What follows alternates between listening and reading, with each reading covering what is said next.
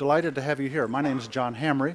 I'm the president at CSIS, and I'm very glad, actually I'm very glad I have Sharon Squassoni here, because she was the one that thought that we ought to be getting on the front end of this issue, and I'm glad that she's organized it. Thank you, Sharon, and all of our colleagues who are here today.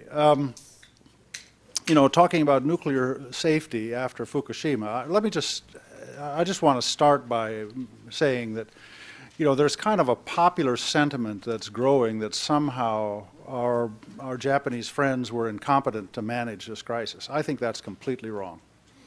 I think they've been working very, very hard under a most remarkable and difficult set of circumstances you can imagine. You have to understand this earthquake and this tsunami, you know, it has taken the lives of probably 30,000 Japanese. You know, when we had, you remember how we were brought to our knees with Katrina. That was 1,300 people. This is 30,000 people. This is just a remarkable, and all of that is a backdrop. That would stop everything in its tracks by itself, and then to have a crisis of this significance on top of it. So I know these people well, and they have been doing heroic work, and they are smart and capable people dealing with a very complicated problem.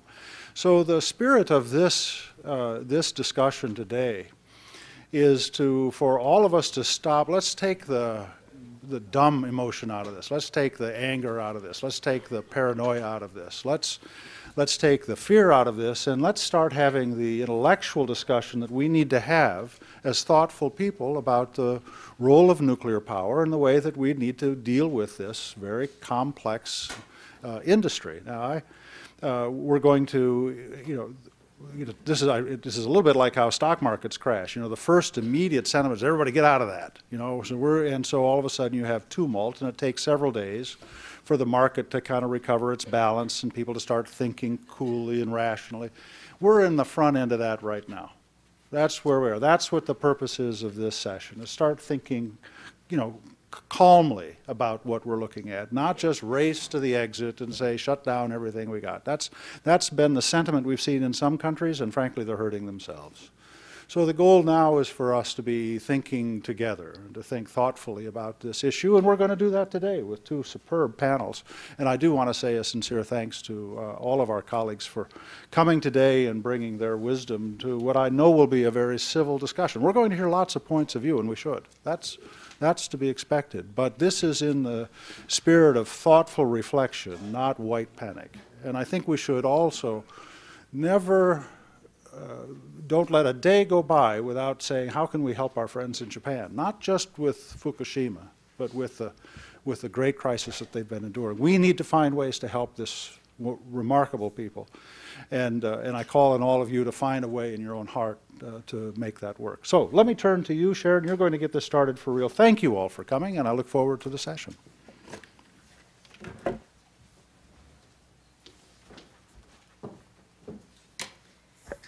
Thank you, John, and thanks to all of you for coming today. I would underscore Dr. Hamre's points about the objective of today's session. It is not to sift through the data of what we know and don't know about Fukushima, because I'm sure everyone here in this audience has been glued to their television screen or their computer screen. But we want to look ahead at how nuclear safety in the United States and abroad might change in response to Fukushima. Of course, there are questions about how Fukushima will affect what we call the nuclear renaissance, new nuclear construction in the United States. But that's a topic for another day. I think it's still a little too early to be taking bets. Here in the United States, government officials, civil society, and elected officials are already thinking about the lessons learned from Fukushima for safety at U.S. nuclear power plants. And I'm very happy to have our three experts on the first panel who will offer a kind of big picture assessment. I hope I won't hear the word Taurus in any of your presentations. We're going to focus on this first panel on domestic responses. There is definitely more coming ahead in the next few months as the Nuclear Regulatory Commission conducts its 90-day review, and Congress will undoubtedly hold more hearings. On the international side, we're just beginning to see some responses. This week, members of the Convention on Nuclear Safety are going to be meeting for their 5th review of the convention, and the International Atomic Energy Agency Director, Yukiya Amano, has called for a nuclear safety summit in June. And our second panel of experts will explore the impact of international cooperation and these conventions on nuclear safety. Before I make the introductions to our first panel, I would like to just give you a few administrative notes. Please turn off the ringers on your cell phones and Blackberries. This event is on the record. It will be taped. And during the question and answer session, we'll have microphones roving around, and so you just need to raise your hand. I want to take this opportunity before I forget to thank the CSIS staff of the Proliferation Prevention Program for their excellent work in putting this together on really short notice. That would be Tamara Spitzer-Hobika, Ki-Hu Chung, and Jungmin Wu. And so now to introduce our panelists. First, we have Alex Flint. We have, if you didn't get a copy of it, copies of all their bios outside as you enter. Alex is Senior Vice President for Governmental Affairs at the Nuclear Energy Institute and has been since February 2006. Before joining NEI, he had a long and illustrious career on the Hill and lastly, as director of the U.S. Senate Committee on Energy, of the staff of the Committee on Energy and Natural Resources. And he began his career with Pete Domenici. I'm going to do all the speakers' bios in a row, and then we'll get to what you really came here for, which is the panelists. After Alex, Ellen Vancko will speak, and she is the Nuclear Energy and Climate Change Project Manager for the Union of Concerned Scientists in Washington, D.C. She's also the Senior Advisor on federal and state policies concerning electricity markets, integration of renewable energy, energy conservation, et cetera. She has more than 25 years of experience as an energy policy professional. And lastly, we will have Mark Holt from the Congressional Research Service. Mark and I were colleagues when I was there, and he was always the one I went to answer those hard questions. He's been a policy analyst in nuclear energy since 1988, and some of the CRS reports, if you didn't know this, are available on the web, but you have to look hard for them. So I would like to invite Alex Flint up now to give an industry perspective on the safety challenges. I was just thinking about working on the staff of the Senate Energy Committee. Of course, I learned about the Senate Energy Committee sitting on the back bench while Bennett was running the place, so it's a pleasure. Good to see you, Senator. I wasn't going to mention the word Taurus. Instead, what I want to do is I want to thank John for the way in which he set the context for this conversation. I do believe that we are at the beginning of a conversation about nuclear safety after Fukushima. The situation in Fukushima is obviously not yet concluded, and so it's impossible to draw lessons from the situation. What I'm going to do is I'm going to talk a little bit about the evolution of the conversation that we have observed just in the less than 3 weeks now. We have been doing innumerable presentations around town, and so I drew a few slides that I want to walk through just to establish maybe some points of common understanding, at least from our perspective, that might be relevant to the conversation that we have. When this incident occurred and NEI started working 24 hours a day, our mode was in information collation and then dissemination. Interestingly, now, after a week or so, there have developed a number of other very good sources for information, and I've been impressed by the press coverage. There are certainly a number of reporters who are now getting access to information that is truly impressive and where we are learning from the press rather than the other way around. It was also interesting for me when we started briefing members of Congress and the executive branch and anybody who would listen to us the Monday after the incident. We went several days before anybody asked us about U.S. plants. The conversation was entirely what is happening in Japan. But after several days, we started getting questions about the similarities of plants in the U.S. Could this issue occur? Could these sorts of events occur in the United States? And we spent some time on that, and I'll just get to that in a minute. But then we've seen a further evolution in the conversation.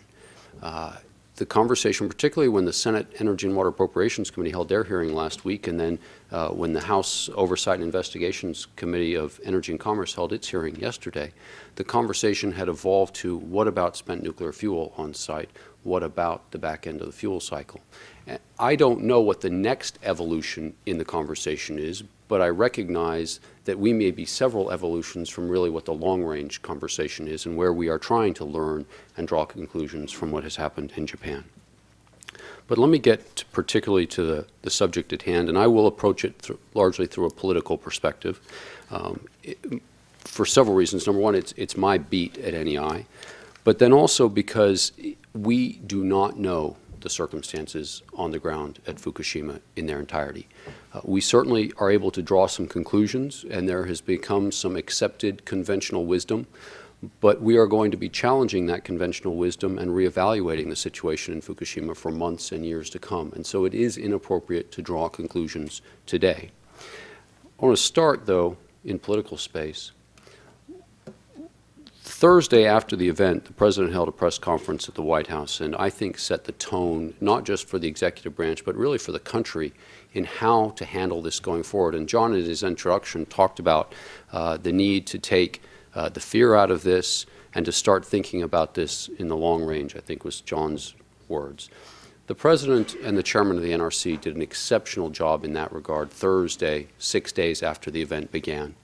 Announced that the NRC would be conducting its review, which is broken into a 90-day review and a long-term review, and I think really establishing the tone, the fact that we would try to understand what had happened in Fukushima before we leapt to conclusions here in the United States.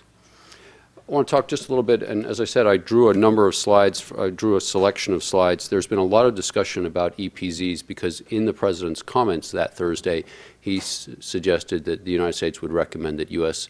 Citizens within 50 miles of Fukushima evacuate or shelter in place. I wanted to just make sure that everybody kept in mind the way in which we do EPZ work here in the United States. We have a 10-mile emergency planning zone where the instruction is either to be prepared or to shelter in place, depending upon what the circumstances are. We monitor for environmental contamination out to 50 miles, and it's up to largely the governors in consultation with the NRC and with FEMA to determine what has to happen beyond that 10-mile emergency, the EPZ. I've been impressed by the attention that has been focused on the preparation of U.S. nuclear plants for whatever scenarios policymakers or others can dream up right now. And clearly an earthquake that as large as the one in Japan and then a tsunami that came ashore at about 45 feet or so are some of the worst scenarios you can possibly imagine. But the NRC has been working on these scenarios and other scenarios for some time. But let me make a broader point. At U.S. nuclear plants, we don't try to understand every particular event or combination of events that can occur. What we try to understand are the symptoms that can result from occurrences. So, for example, the situation at Fukushima to us is a station blackout, a complete loss of all on-site power, including the batteries. The causes of that are not particularly important when you try to assess how a U.S. plant will respond to a station blackout. In the United States, most of the thinking that's gone into station blackouts, post 9/11 in particular, have been airplane impacts. What the Fukushima situation has done, and from our chief nuclear officers who've been doing walkdowns of the sites recently, is it's brought a new mindset to the issue. It's what if instead of flames and resulting from an airplane impact, you're dealing with a situation where you have floods and a lot of water on hand. And how does that affect your views of the preparations? And so there's a lot of learning that comes from this. But at its core, what we're talking about is a station blackout. Now, a station blackout is not the only circumstance that you can find oneself at a plant. But the fact is that, particularly here in the United States, what we do is we prepare for circumstances rather than whatever events lead up to those circumstances. I'm going to skip a slide here. The industry, shortly after this event occurred, began to take both some short-term and some long-term steps to respond to the inevitable focus on safety at the U.S. plants. First of all, we are verifying readiness to manage extreme events. And on the next slide, I'm going to walk through some of these details. Over the long term, there are going to be important lessons that can be learned from Fukushima when we really understand the facts. There may very well be lessons that we need to import into the United States that may change the way we operate, the way we build, and some of the systems that we maintain in the plants. Let me tell you a little bit about what we've done in the short term. The plants have, every one of them, verified their ability to respond to major challenges. I was talking to a site vice president of one plant who, after 9/11, implemented a number of changes, 128 different changes, that they then went and walked down over the last week to ensure that all of the preparations they'd made under B5B, which was the NRC's regulations post 9/11, that they had responded and that their systems were in place and were operating. They did very well in their walk down, but they also said it was very interesting to contemplate a completely different set of scenarios that could result in some of those systems needing to be used: a flood, a hurricane, a Force 5 hurricane, something else very different than an airplane. A lot of attention has been focused on loss of off-site power. Clearly, as a result of that, a lot of attention is being paid to diesel generators, backup batteries, flood scenarios. And on my concluding slide, I want to give you some details. Now, I've picked a slide that is from one of NEI's member companies, and I don't want to represent this slide as representing the industry as a whole, but I did want to walk you through at least one slide that does have a picture of a Taurus on it, I'm afraid, to give you a sense of some of the upgrades that may distinguish U.S. plants from Japanese plants. And I say may because we do not know what upgrades and modifications have been made to plants in Japan, and that's going to be one of the key elements that we have to learn in coming months and coming years. Okay, you have a BWR, and you have on the side a list of upgrades and improvements that have resulted largely from important incidents that have affected the industry. So after TMI, there were upgrades and changes made to control room layouts and to procedures within the plants. In the 80s, the Tauruses were reinforced. There was concern about their ability to survive stresses, both from thermal loads but also from exterior sources, and there were upgrades made to the Tauruses. In 1979, fire protection. You'll notice there are 2 diesel generators on that picture. There were redundancies put in backup systems following a fire. You'll see in 1992, the NRC required the construction of hardened containment vents. You'll see that that's the pipe leading up the left-hand side of the reactor. It's our assumption that if those had been used at a reactor like the ones in Fukushima, that hydrogen would have been vented off and there would not have been an explosion within secondary containment. But to this point, I will tell you that now I'm getting mixed signals as to whether or not the Japanese have hardened vents on their reactors, and it's a perfect example of where I'd like to be able to draw a comparison, but until we really understand the circumstances and the physical characteristics of the plants in Japan, we'll be unable to do that. 1988 was when the NRC imposed station blackout requirements.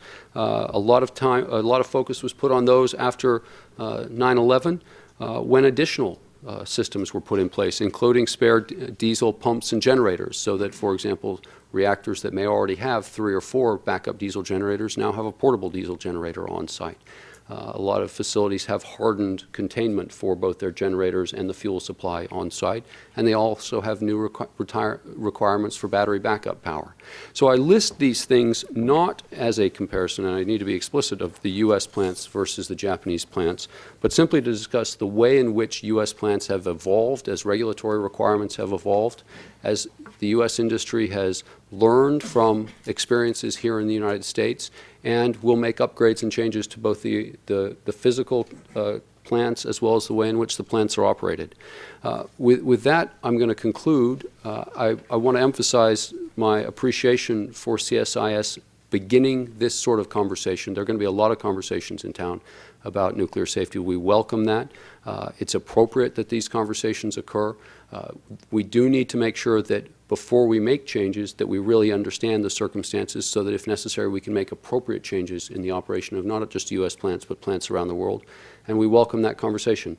I suspect it's going to take a long time and that this conversation is going to go on for several years. But I appreciate CSIS being here at the beginning of it. Thank you, Sharon. Thank you, Alex. We're going to hear all three presentations and then start the Q&A session. So, Ellen Vancko, you may have the microphone.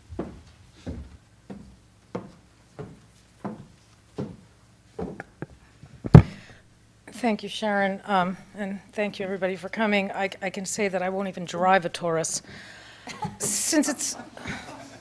couldn't resist. Since its founding in 1969, the Union of Concerned Scientists has worked to make nuclear power plants safer and more secure. We have also sought to minimize the level of risks that nations and terrorists could acquire nuclear weapons material from nuclear power facilities.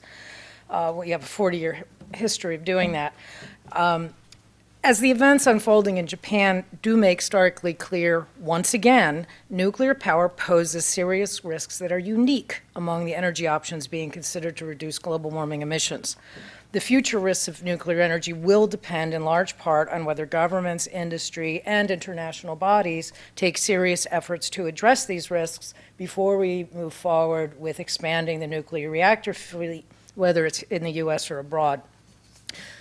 It's also important to point out, again, from our organization's perspective, that the risks posed by climate change are so grave that we cannot afford to rule out nuclear power as a major contributor to addressing global warming. Prudence dictates that we develop as many options to reduce global warming emissions as possible, and that we take into account their impact on public health, safety, and security. We also need to take into account the time required for large-scale deployment of these technologies as well as their costs. We should begin by deploying low-carbon technologies that achieve the largest reductions most quickly and with the lowest costs and risks. Today, nuclear power does not meet those criteria. Any expansion of nuclear must occur under effective regulations and an appropriate level of oversight, while new research and development is needed to focus on enhancing safety, security, and waste disposal. However, until these long-standing problems are resolved, whether these problems are going to be caused by accidents, acts of terrorism, or acts of God, the potential for nuclear power to play a significant role in addressing global warming will be held hostage both to the industry's worst performers and to our own worst nightmares. So how will the events in Japan affect the construction of new reactors in the United States? I'm afraid I'm not smart enough to know or stupid enough to say, but I think it would be naive to say that this ongoing catastrophe will have no impact on the nuclear industry in this country. The first impact will be on existing reactors, and I think everybody agrees with that. A thorough assessment is needed to ensure that these reactors are being operated as safely and securely as possible, that existing NRC regulations and standards governing nuclear plant safety and security are fully enforced, and that any necessary improvements to NRC requirements are identified and implemented quickly. The impact on new reactors is less clear. The nuclear renaissance in the United States was in trouble long before last month's earthquake and tsunami.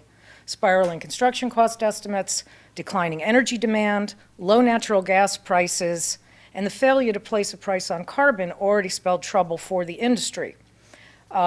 That's not just my view. The CEO of the largest nuclear utility in the United States told the American Enterprise Institute just days before the earthquake and tsunami that he would not invest in new reactors because they are uneconomic compared to other low-carbon alternatives like energy efficiency, natural gas, uprates at existing reactors, and I would add other low-carbon energy sources like wind and solar and hydro.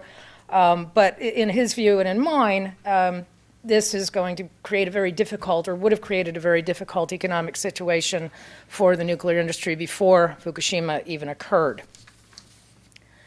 In terms of building new reactors, I believe we need to hit the pause button until we've dealt with the problems of the current reactor fleet.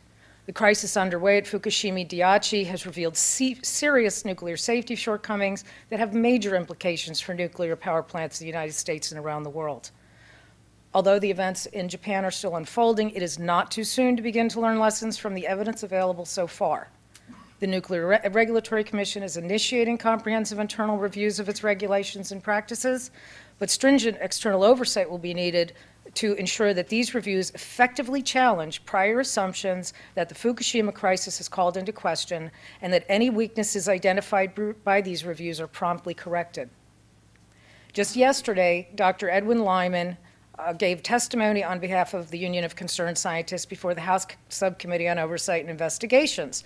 The hearing was titled, "The U.S. Government Response to the Nuclear Power Plant Incident in Japan." Congress has a way with words. In his testimony, and copies of Ed's testimony are outside of the room, along with testimony Dave Lochbaum gave to several Senate committees just the week before. He's the director of our nuclear safety program. Both outline some of the areas where we think steps can be taken right away to take advantage of some of the lessons we already know. The first is that the NRC should strengthen the requirements to cope with prolonged losses of electric power, i.e. station blackout, in order to prevent damage to reactor cores and spent fuel. The NRC should require the accelerated transfer of spent fuel from densely packed wet pools to dry casks. The NRC should strengthen requirements for management of severe events that cause damage to reactor cores and spent fuel, and ensure plans are realistic and workable. Finally, the NRC should revise emergency planning requirements in the vicinity of U.S. nuclear plants to ensure that all populations at risk from excessive radiation exposure will be protected. These are our initial and most critical recommendations. I expect that more will be forthcoming. The biggest lesson we can learn from the unfolding disaster in Japan is that no matter how technologically advanced a society is, and Japan is certainly an advanced society, it is impossible to fully plan for every curveball that Mother Nature can throw, or to prevent catastrophic events from affecting a nation's critical infrastructure, including roads, bridges, power plants, and telecommunication systems. In Japan, these events even wiped out the emergency first responders' capability to respond to the first two events, never mind the third. It's obvious they didn't plan for that. It's not sure that anybody can plan for every possible combination of events. I agree with Alex on that point. But one of my lesser known talents that I really didn't expect to call on again is the fact that I'm a FEMA certified, I'm certified in the FEMA Incident Command System. I've consulted with utilities on reviewing and improving their disaster response plans. So I am quite familiar with what these companies are and are not prepared to deal with, and how well many of them are or are not prepared. Despite these lapses and weaknesses that we already know about, it doesn't mean we should not put in place all practical mechanisms to protect our citizens and the environment from known hazards that could occur if reactors are not planned, built, and operated in a safe and secure manner. Unfortunately, we've just been reminded that a large scale of expansion of nuclear power in the U.S. under existing conditions would be accompanied by an increased risk of catastrophic events, risks not associated with any other non-nuclear means for addressing global warming. Again, you know what the risks are. I'm not going to repeat them today. Thanks to a 24/7 news cycle, we're watching one of those events unfold in real time with all of its attendant hazards. I wouldn't want to be a nuclear industry CEO right now. They've just seen their highly depreciated, high load factor, low cost, low carbon assets turned into very large liabilities. According to a just released analysis by UBS, Fukushima is worse for the nuclear industry than Chernobyl. In a 140-page report looking at the future of the global nuclear industry, the UBS analysts say, and I quote, "While the 1986 Chernobyl accident, at least to date, had a significantly greater environmental impact, we would argue that Fukushima raises even larger credibility issues for the nuclear industry than previous accidents." They say this for two reasons. First, Fukushima is happening in an advanced economy using American, Japanese reactor technology. It is not happening in a totalitarian state with substandard technology and no safety culture. The second reason is that the size and duration of this accident is unprecedented. 4 reactors are facing significant damage, and it has already lasted more than 3 weeks without engineers getting the situation under control. The UBS report predictably forecasts that safety regulations will be tightened, adding that plants' life extensions will likely be legally limited, with many plants forced to shut down in a bid to appease public concerns. The report names 30 plants that the authors believe are particularly vulnerable. Even more significantly, especially for investors and nuclear providers, UBS argues that there could be an entire reevaluation of the risk of nuclear companies, both by governments and insurers. This could mean that not just higher operating costs for operators, but a greater chance that if the worst should happen, procedures will have been put in place to make sure that there is no taxpayer bailout. Again, to quote from the report, if the government takes the risk, then it needs to take into account this risk when deciding future energy policy. But if liability will be wholly or partly with the operators, we think discount rates will likely need to be higher. In other words, investors will need to adjust to the reality of nuclear operators being significantly more risky than other utilities. Up until now, nuclear operators and investors have been living in a fantasy land where Price-Anderson protects them from intolerable losses in the event of a catastrophic accident. Given that no one at this time can possibly put a price tag on the eventual cost of the Fukushima disaster, I can easily surmise that it will run into the many tens, if not hundreds of billions of dollars, and that does not include the cost of replacing the power that was produced by the now disabled plants. Therefore, the current industry limits under Price-Anderson can be expected to receive serious scrutiny in this country. I do not believe they will hold, but again, I don't pretend to be able to predict the future. In summary, the UBS report states that the big winners from Fukushima will be gas and, to a lesser extent, coal and renewables. The big loser, of course, will be nuclear power. With every crisis comes opportunity. The crisis in Japan gives us the opportunity to ensure that nothing like this ever happens here. We can start by not saying that it can't happen here. The Russians came to 3 Mile Island and said it couldn't happen there. The Japanese went to Chernobyl and said it couldn't happen there. Over the past month, I have heard U.S. nuclear executives, politicians, and industry supporters say it can't happen here. I wish I could say that, and I'm very happy to hear that Alex is not willing to say that because we don't have all the facts and that it's going to take us a very long time to know what they are. Thank you very much, and I look forward to your questions. Thank you, Ellen. Mark?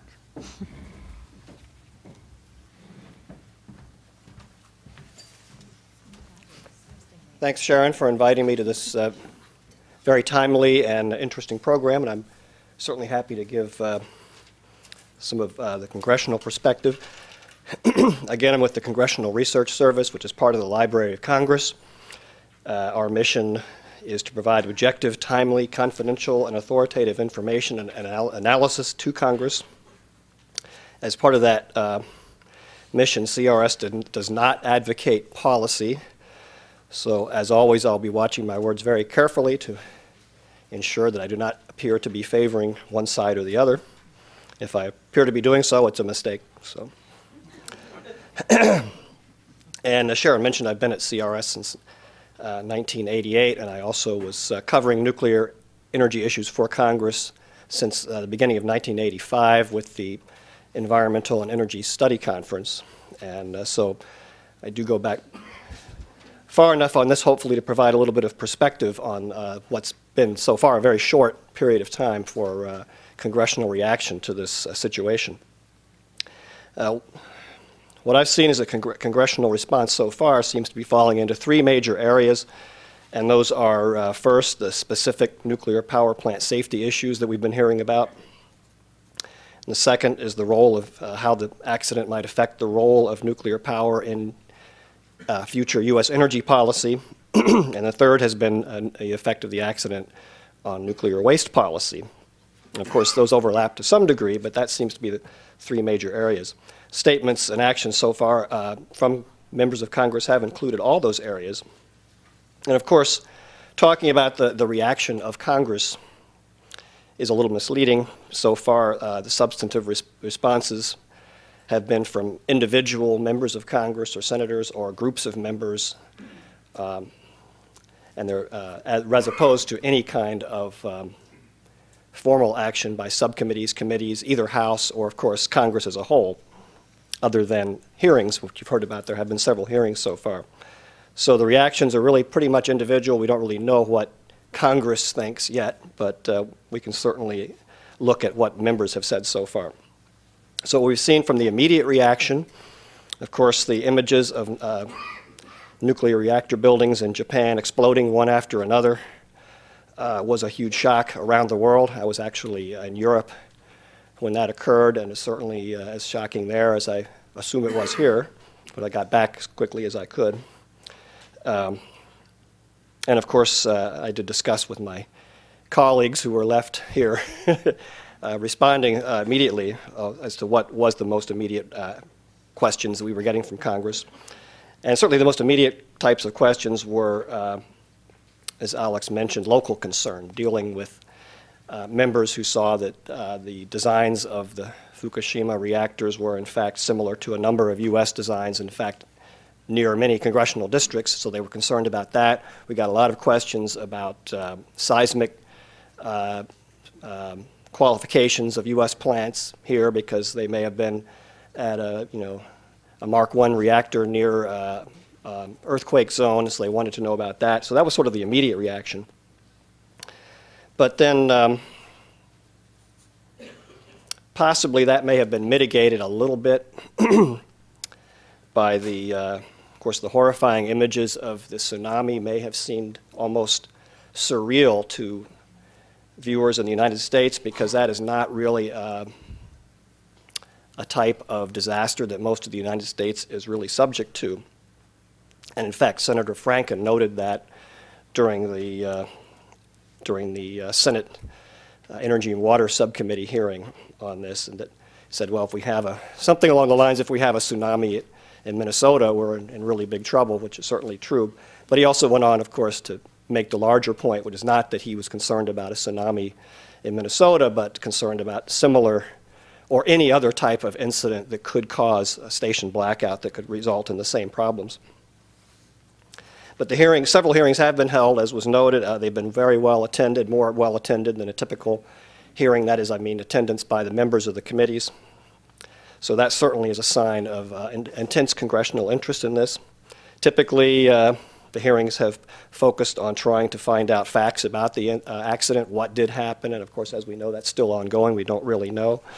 And then the safety implications for U.S. reactors, and then often, in fact, invariably in the hearings, the subject of nuclear waste policy comes up, and also maybe the effects on new reactors. So in one of the immediate reactions after the accident was for a lot of sort of restatements of positions on nuclear power in general. What does it mean? And of course, the Obama administration did reiterate its support for nuclear power as part of its clean energy program, as stated in the State of the Union address.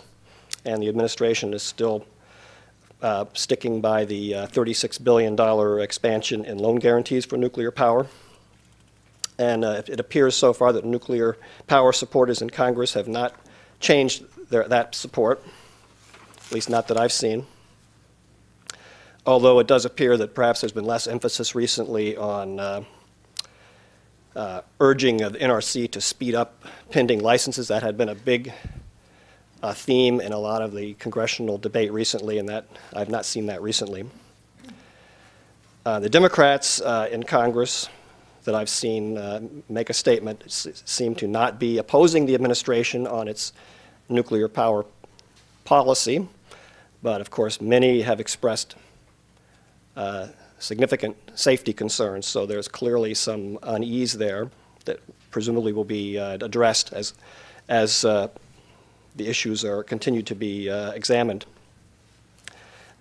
I thought that an interchange at that same hearing between Senators Feinstein and Alexander was very indicative of the very, very different paradigms that the members of Congress are coming at this. That was the point. If anybody was there toward the end of the hearing, Senator Alexander introduced into the record an article by the British environmentalist George Monbiot saying that the Fukushima accident had turned him from neutral to pro-nuclear power because in his mind this was the worst natural catastrophe that could affect a nuclear power plant, and that the results were much less than the typical health effects of other types of energy sources, particularly coal.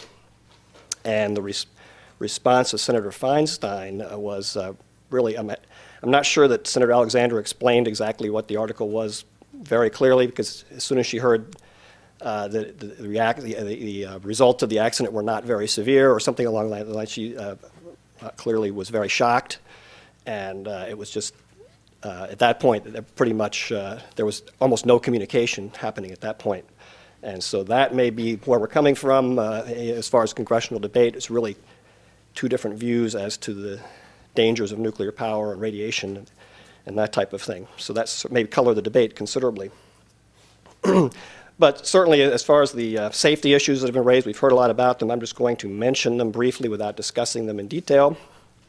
But the things that have been raised in Congress so far are, of course, earthquake and flood resistance, station blackout, spent fuel pools, the potassium iodide, or Ki pills, how widely those should be distributed, contamination of the ocean and seafood safety, which we actually wrote a report on, that there was so much interest in that, use of MOX fuel, international nuclear safety, license extension for U.S. reactors, emergency planning zones, and emergency planning in general, hydrogen management in severe accidents, licensing of new reactors and new designs. All of those topics have come up and certainly are in play at this point in Congress. As far as nuclear energy policy in general, it's, of course, as was mentioned, we're still in the very early stages of that, and so how this will affect that in the long run is really hard to tell. Ultimately, the effect on U.S. nuclear policy will depend on how the accident does unfold. We're still in the middle of it. It is not contained. We don't really know what the extent of contamination is, how soon, how long residents will have to stay out of certain areas. It's really, really unclear. So that will have a big impact on ultimately what Congress may decide on big picture nuclear policy. But certainly our analysis, and I think about every other analysis, indicates that the expansion of, or any expansion of nuclear power in the United States does depend very heavily on federal policy. In general, in the United States, the new nuclear power plants are more expensive than competing technologies, and even with incentives that are now available, our analysis indicates that more needs to be done, at least on a pure economic case. Now, licenses for about 20 reactors are currently pending at NRC, but their future is really uncertain at this point. A lot of them are on hold, or they're just getting a license, and not that many have made a commitment to move forward. So it really does depend on federal policy, so this debate, of course, is very important. Many of the nuclear projects that were announced had prominently noted that the reason that nuclear power was being considered was in anticipation of federal greenhouse gas or carbon controls. And of course, there was in the previous Congress a major debate over carbon controls with the cap and trade proposals that passed the House. And it was certainly expected that any type of cap and trade system would be a huge benefit to nuclear power.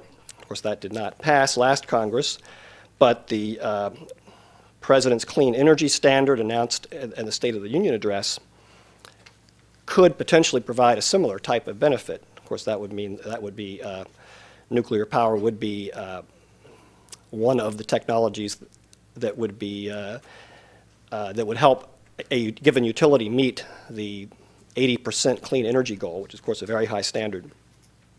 And so potentially that could take the place of the cap and trade, keeping nuclear power in play. But of course, the competition from natural gas has been a serious issue. That was the other, besides the carbon controls, natural gas competition was probably the other main driving force. But behind these reactor projects that are currently announced, gas prices had been wildly volatile and had been spiked to extremely high levels. Of course, now with the shale gas seemingly in plentiful supply for the foreseeable future, that may be an issue. And also, of course, the inclusion of gas in the Clean Energy Standard at a half credit rate could also be an important consideration. New safety requirements that might result from the Fukushima accident, obviously could increase the cost of nuclear power even more and be a factor. As was mentioned, it could increase the risk perception, plant financing, making perhaps the federal loan guarantees more important again. And of course, potential opposition by the public has not been seen widely to the proposed plants that we've seen so far, but that potential impact of that is not yet clear. One of my colleagues, I was discussing with him this morning, who was actually from the environmental policy world, did not think that public opposition had had a major impact in the past, but so that's sort of an interesting side note. But still, of course, it's not clear what the public reaction is ultimately going to be.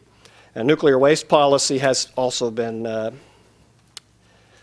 in play in Congress, and the many comments have been made in Congress that the accident should be evidence against the Obama administration's policy of canceling the Yucca Mountain repository, in that it would tend to mean that spent fuel would stay at reactor sites longer. And of course, the response has been the Blue Ribbon Commission on America's Nuclear Future will be issuing its draft report in July, and that at that time, maybe the debate should begin in earnest. And so that will be certainly of great interest, but the extent to which the Fukushima accident and the effect that it had on the spent fuel pools apparently will be part of that debate as well. Not a huge number of bills have been introduced yet related to this in comparison to prior similar incidents, but there are at least 3 or 4 so far that are directly related to the accident. Most notably, probably being the Nuclear Power Plant Safety Act, H.R. 1242 by Congressman Markey, introduced March 29th, and that is the most detailed so far on nuclear safety issues, directly addressing some of the nuclear safety concerns that have been raised, particularly by the Union of Concerned Scientists and other groups related to the accident. It would essentially delay new licenses and design approvals for 18 months, while NRC would implement new regulations on station blackout, spent fuel pools, and a number of other specific requirements. The also introduced was really reintroduced, although modified, was the Furthering International Nuclear Safety Act, which we may hear more about in the second panel, which is S640 and H.R. 1326 by Senator Akaka and Congressman Fortenberry, and that would is intended to strengthen the effectiveness of the Convention on Nuclear Safety, which of course is currently holding its 5th review meeting in Vienna. And then there's the Nuclear Power Licensing Reform Act, H.R. 1268 by Congressman Lowy, which would expand evacuation planning zones to 50 miles, among other measures. So those are out there, certainly many more to come, no doubt. We haven't had any legislative hearings yet, so it's certainly hard to see what Congress's reaction will be. But maybe to put it in context, I wanted to discuss congressional reaction to some of the previous major incidents, nuclear and otherwise, that have affected nuclear policy, specifically the 3 Mile Island accident, Chernobyl, and the 9/11 attacks, which do show a little bit about the possible timing and mechanisms for congressional action that occur after such an incident. And of course, most proposals are ultimately not enacted. But just because it's not enacted doesn't mean that it does not have some effect. Congressional action typically is in parallel with executive branch action, especially NRC in these cases, as you will see. So really, in many cases, it's not that Congress swoops in and imposes a lot of new requirements. It's often more, in many cases, endorsing steps that had been already taken or contemplated or agreed to by pretty much all the major players in most cases, and putting statutory framework on them, which is important in many cases. I mean, the wording of the statute does matter, as we have seen. After the 3 Mile Island accident, March 1979, or started in March 79, obviously a huge shock to the U.S. Nuclear power community, including policymakers. It showed really that some of the at least one of the postulated serious accidents could really happen. I do know a nuclear engineer who was working at GE at the time, and his description of the scene in in the engineering department was really grim. It was really that you could see that the people were truly stunned that this could really happen, and even though it wasn't their reactor at that time. But of course, this resulted in many hearings, very, very intense congressional scrutiny, major congressional investigations, especially the Senate Environment Committee, which is the oversight committee for NRC, primarily resulting, a lot of the ideas that were brought up were included in the NRC authorization of 1980, which was June 1980, so that was pretty quick. That was only a little more than a year after the accident. Most notably requiring emergency plans and a number of other changes to the Atomic Energy Act. But of course, many major responses to TMI continued for years afterward, especially with NRC, and it took a long time to work all those through. So it was not a quick response overall, but Congress acted relatively quickly. Now in Chernobyl, which was April '86, as was mentioned, this was not really very similar to U.S. nuclear power plants, and that was made clear pretty early on. Hearings there, I was there for those, and they were very, the intensity level was very high as far as participants. It was very serious. They didn't know, if huge numbers of people had died immediately because it was such a immediate accident as opposed to slightly slower unfolding Fukushima. But eventually it became clear that it wasn't necessarily a lot of lessons for the nuclear power industry, but then there were the Department of Energy production reactors, that some of them were similar in technology, specifically the N-reactor at Hanford and also the Brookhaven graphite research reactor, both of which were ultimately shut down, not necessarily because of congressional action, but certainly there was congressional pressure, and at that point, again, executive branch, policymakers, everybody working together did sort of reach a consensus that this had to be done. Debate on the Price-Anderson Act that was mentioned was certainly affected by both Chernobyl and TMI, and this was the mid-'80s extension that ultimately, I guess, was '88. And I'm certainly happy to see Senator Johnson here, who was very, very involved in that, and certainly the increases in the liability limits were affected. The Convention on Nuclear Safety grew out of Chernobyl, and that was an example of a very slow-moving reaction. The U.S. supported the IAEA resolution in 1991. The agreement entered into force in 1996, and the U.S. Senate did not ratify it until 1999. Of course, now we're a full participating member. Now, the 9/11 terrorist attacks also had although that was not a nuclear attack, it certainly raised a lot of questions in Congress about nuclear security, because it was thought that the nuclear power plants were one of the potential targets. And there was certainly congressional reaction to that. In 2002, as part of the Bioterrorism Act, the potassium iodide pill stockpiling and distribution was authorized, and of course that's a recurring issue in Congress that was actually not implemented. The iodine pills that are authorized, that are being done now, are only through NRC in the 10-mile zone. But this 2002 provision was not implemented. And then many of the other proposals, the design basis threat, that's the amount of number of attackers and the force that can be used, that can be assumed to be brought against a nuclear power plant, force-on-force exercises to drill the power plant security forces, were all, and many other proposals were included in the Energy Policy Act of 2005, so that was almost 4 years later. But those were debated very intensively during that period of time in Congress. So that gives a little bit of a picture, we're looking at a long road ahead. We're only at the very beginning. It's still too early to tell how this particular accident will be played out, which of the earlier crises perhaps is the most relevant model of what might happen. So certainly I and everybody else will be watching that with great interest. And I guess with that, we'll turn to questions.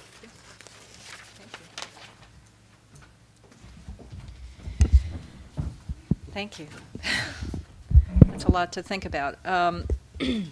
While you are gathering your thoughts, I will take the prerogative of the chair and pose a few of my own questions. But Tamara and Key are at the back with microphones, and you just need to raise your hand and we'll get to you. I will ask you to identify yourself and your affiliation, and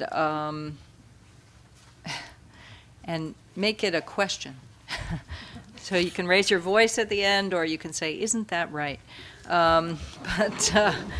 But we have these three fantastic experts here, and we should take advantage of their expertise. I will start off with one question for Alex, and we may actually talk about this in the second session when we talk about international cooperation. But this issue of the U.S. requiring specific improvements to the Mark I containment for the GE boiling water reactors. My understanding from talking to, and you're absolutely correct, we don't exactly know what improvements were made by the Japanese. My understanding is that GE built the first Daiichi #1 plant, and then Toshiba and Hitachi, I think, both. Right, there was an evolution. So there were other companies, the Japanese companies, then built those plants on the GE design. But my question is, I talked to a GE technician, and he said, yes, when we did these improvements, we gave them the information. So in other words, their calculations of what additional sort of stresses or whatever needed to be done. And then the Japanese took the information and did their own thing. So my question is, if we are going to look at a significant nuclear expansion across the world, and some of these countries like China and you know, who knows in the future, may be taking that technology and then doing their own thing with it, is that good enough? Should we feel good about that? Gee, I gave you the mathematical calculations, and I don't know. Is there any way to address this, do you think? So it's a profoundly important question, and I don't have an answer, but let me give you some insight as to how we're thinking about it. Because there have been a number of statements here today that are related to this. The first is we have a lot of respect for the Japanese nuclear program. And we are in a world in which there are 65 new reactors under construction outside, worldwide right now, and the majority of them outside the United States. And we are now contemplating a scenario where non-nuclear countries begin their own development programs.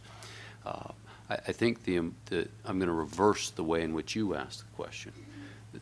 There are countries whose GDP expansion and their needs for energy are causing them to consider building new nuclear, along with a whole suite of other technologies. I think it's fair to presume that a number of countries will enter the nuclear energy business. And the Japanese situation puts on the forefront the need to ensure that those facilities are constructed and operated in accordance with acceptable practices. And I use acceptable without another adjective because your question goes to the core of how do we define what those practices are, what those standards are, and how do we ensure that plants are built to those standards and then operated to those standards and evolve over decades to meet evolving standards. I don't have an answer to that question, but what I do think we have to do is we've got to recognize that inevitably we are going to see new plants built in other countries, and we need to develop solutions to the question that you've asked. Do we have some questions from the audience? So right up here, Corey. And then. Hi, Corey Hinderstein with the Nuclear Threat Initiative. My question is, since this panel is looking at domestic response, one of the things we saw, without needing to understand yet exactly what happened in Japan, was an interesting split in this country between the responsibility of the Department of Energy for being the main governmental point of response and of managing the U.S. Assistance, the industry, which in some ways wanted to assist and had some resources to bear and couldn't figure out how to either get that to Japan or, as is so often happens in our system, couldn't figure out how to work with the DOE to go through that route. And we even saw in the press some interesting dynamics where U.S. officials were being asked questions that they were referring to the NRC by saying, look, in this country we have a split and the people who know reactors are at the NRC. So are there any lessons we can draw just within our system as to how we can better work those three pieces, the administration, the industry, and the regulator, in order to either prepare for something that could happen here or make sure we're meeting the requirements that we should be meeting here, as well as assisting in cases of crisis in other places? Who would? I'll go ahead and start. I mean, I think the first thing, one of the things that again, talking as an emergency preparedness and disaster response sensitive person as opposed to a nuclear technology expert, my reaction was there was no coordinated response on an international basis. If there was a plan, it wasn't implemented, but it suggested to me that there was no plan, and you had various entities, both from the International Atomic Energy Agency all the way around to all the various countries, all speaking in separate voices. So that tells me that just from an awareness and preparedness and crisis response standpoint, to communicating with the public about what the risks are and are not, whether it's this event in Japan or it's a similar event in the United States or somewhere else. When you have the government of Japan saying we're evacuating everybody to 12 miles, and you have the president of the United States saying, well, I think everybody at a 50-mile radius should leave, it raised a couple questions as to, well, who should we listen to? And my concern was less for the U.S. citizens that heeded the 50-mile warning than for the Japanese citizens that were, closer to 12. So just a better and more coordinated international response and communications plan would be a huge improvement over what we have today. I would suggest that the same thing in terms of an international investigation mechanism for investigating this and ensuring that all nations, whether they operate nuclear power plants today or are, want to build nuclear reactors in the future, there needs to be an international mechanism. I know it's been discussed. I know it's been considered. I know it's been debated, but where exactly it stands is as far as actually becoming a meaningful body with the ability to develop and enforce standards, it's to me a long way off, but we definitely need to move there.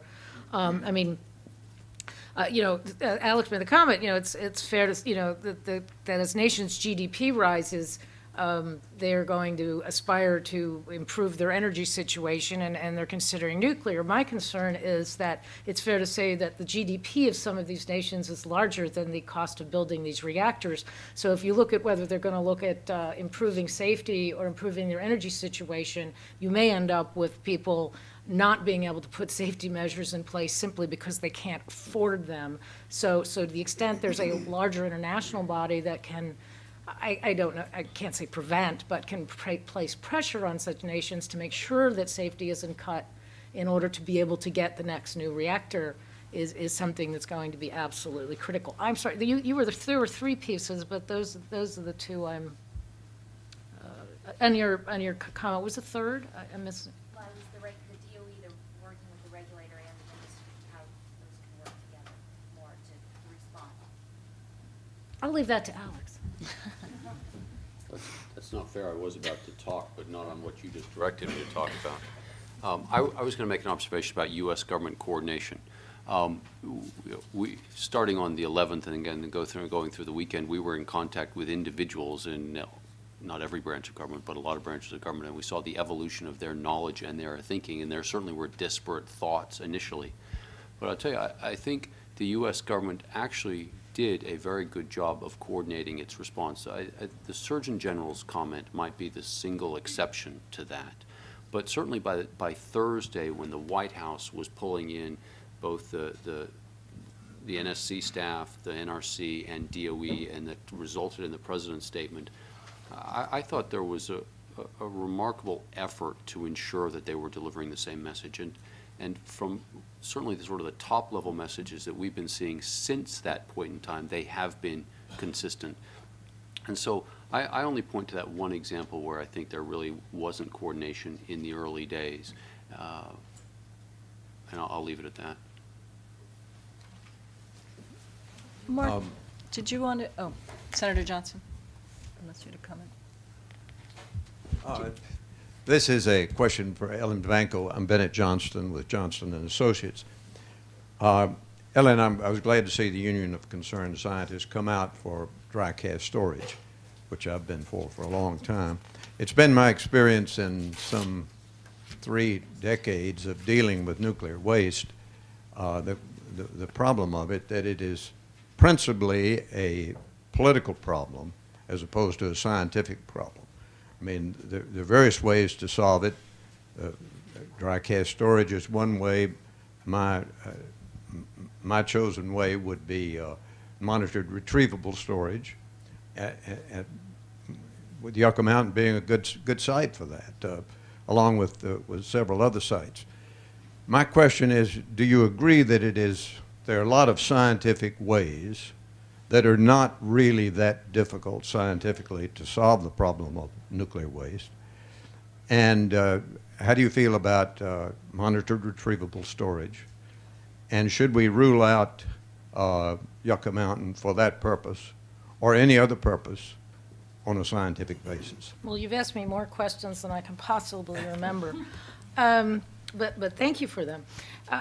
I think UCS has come out in support of long-term storage in dry casks, and our estimates are 50 years. Others have said it can be safely stored there for as long as 100. But in the lifespan of a nuclear waste fuel assembly, that's only a fraction of the time we need to deal with it.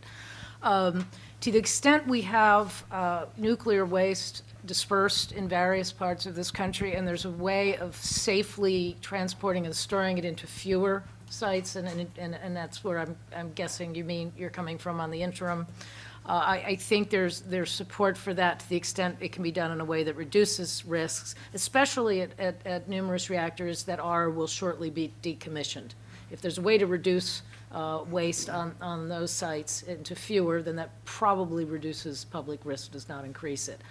As far as the long-term waste storage, I agree. I think it's largely a political issue. It's not that we can't find long-term storage, permanent storage, but doing it there are plenty of problems with Yucca Mountain that I can't go into. I've never really been involved in the Yucca Mountain debate, so I must give that disclaimer. But big problem being Harry Reid. Like I said, I give that disclaimer. But the reality is we probably can't cite them in the places where they would be most appropriately stored to, and I'm sure that you could name the senator of every one of those states, and you probably know them personally.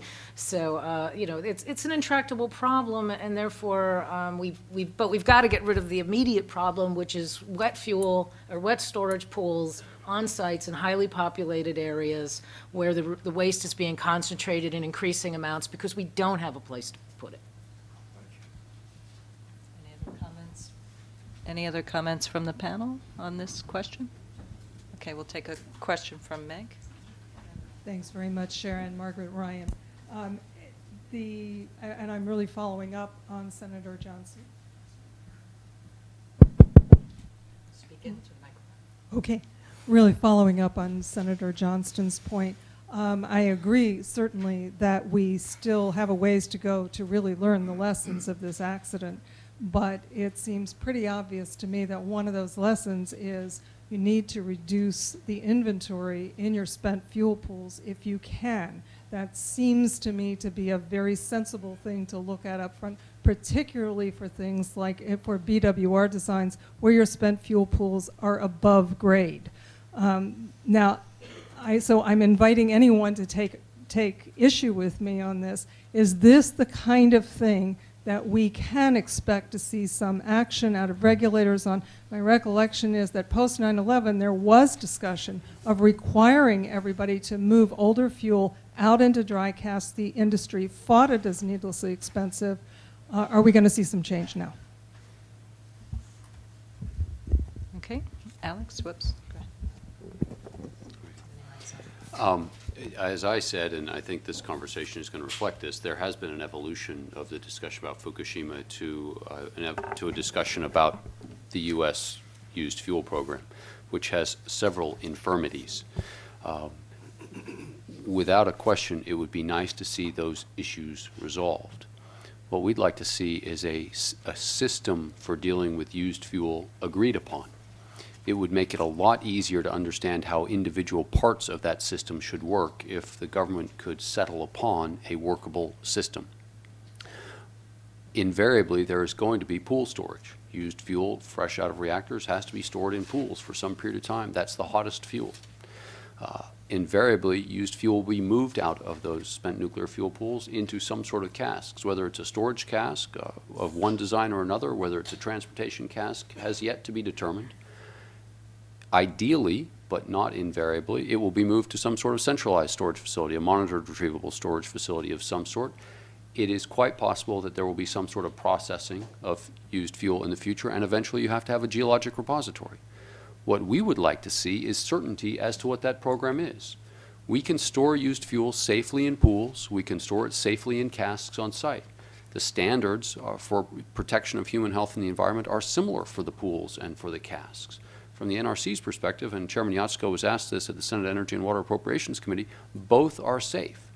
The issue is how do you assure the safety of used fuel storage in either pools or in casks? And you've got to meet those standards, and we do currently. We don't want to be moving used fuel numerous times unnecessarily. You don't want to be moving it into one type of cask, out of a cask, back into a pool, into a transportation cask, etc. If we could get some clarity on what the program would be over the long run, then we could begin to move to implement that program. Now, we think that the Blue Ribbon Commission is the most valuable or the most likely organization to put forward some proposals that will engage in this sort of national dialogue that has to happen, particularly in the Congress. In some ways, it may be that the Fukushima incident encourages the Congress to take the recommendations of the Blue Ribbon Commission seriously. I have worried for some time that there's nothing that compels the Congress to reevaluate the Nuclear Waste Policy Act just because the Blue Ribbon Commission issues a report. Maybe the situation in Fukushima increases the likelihood that the Congress will engage constructively on this issue. There is no group more frustrated by the lack of clarity than industry on the used fuel program. But it's incumbent upon the government to decide if it's not going to follow the Nuclear Waste Policy Act, exactly which program it is going to comply with. At that point, industry will begin implementing that program. Any other comments from the panel? All right. Yangsu, and then bring Hi, my name is Yong-Soo Hwang, working as a visiting scholar in CSIS. I'd like to rephrase the comment by Sharon in scientific way because I used to be a scientist. I'd like to ask a question then to Alex. To me, the real problem and difficulty is how to define severe accident, which actually determine the core damage frequency. As far as I understand, there was some difference between GE people and the TECO people about how to define severe accident. And as you mentioned, the loss of the side power and all other blackout and the anticipated transient behavior with the scram, those things actually determines the core damage. And do you have any idea how you can actually redefine severe accident, including some future threat of the potential earthquake and hurricanes in this area? For example, do you have to consider hurricane in category 5 in your new design, something like that? it will be, to me, very challenging how to get the scientific opinion as well as the public opinion to refine, to redefine what's the severe accident you should consider for the license application. So how do you predict that kind of things in this country?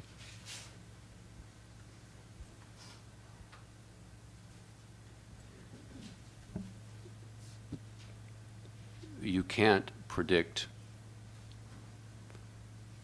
all severe accidents. Okay. What you can do is you can have a design basis in which you forecast the credible events of any type that could occur. You design so that you can meet your design basis, and then particularly what we do is we go beyond that with severe accident analysis. What happens if something exceeds the design basis and results in a set of circumstances, and how do you respond to those circumstances? It is not simply a question of it's an inappropriately simple answer, but I know an orthopedic surgeon who does not spend his time trying to understand how people can break their legs. He spends his time trying to understand how to fix broken legs. So the issue, the analogy is, what we really have to understand is what can possibly happen at a plant and how do you address those scenarios. And we think we can do a good job of that regardless of what exterior event causes a situation within a plant. And if you want a longer answer, we can do it, but it'd take a long time. Okay, we have one question over here, and then Tamara, can you pass the microphone to this person in the back? I think.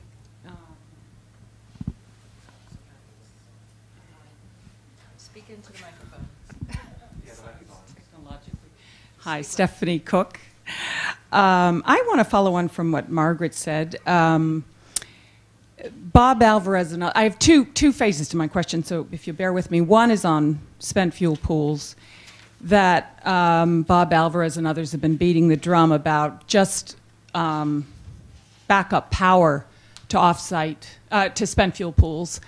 And it seems to me that even, it's true what Margaret says, that something has to be done about these compacted, densely packed spent fuel pools. But at the very least, it would seem to me that something might be done about just ensuring that there's emergency backup power for, some period longer than we have right now. And I would like to get a comment on that. The second thing is that despite all the assurances from the authorities about and President Obama about the safety of nuclear power plants, I want to raise the question that Ed Lyman raised yesterday about B5B and why it's secret. And if you think, A, it's justified that it's secret, if you could explain why it's justified